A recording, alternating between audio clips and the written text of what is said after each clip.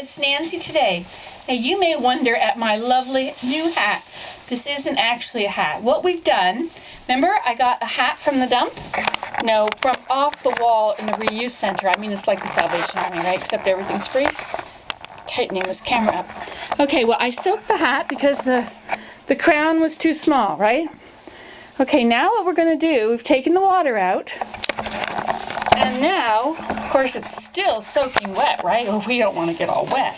So we put a plastic bag over our head, and then we put the hat on our head, and then you press it.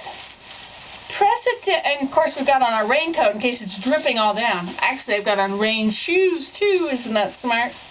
Press it down until it really fits your head. See, this is how a straw hat can be whatever the word is called, changed, shaped, that's it. You push it down. When you've got it the way you want it,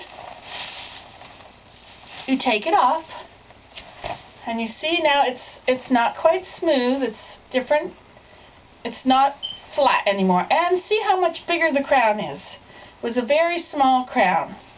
Okay, and now I put it somewhere to dry. In this case, it would be up high where it's nice and warm in the room. Up on here. Okay. Now, since I already did this yesterday, it's already dry. I'm just pretending this time. See, and now I take off my nice hat, which is all dry. This is what happens when your batteries run out when you're trying to do something. There, how do you like it? You think it's good?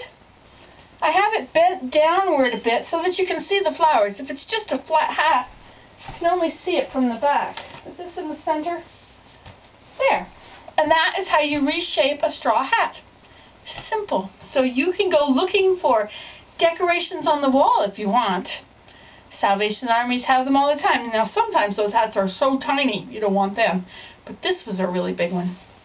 See? So now it fits. Okay, ta-ta, it's Nancy today, signing off.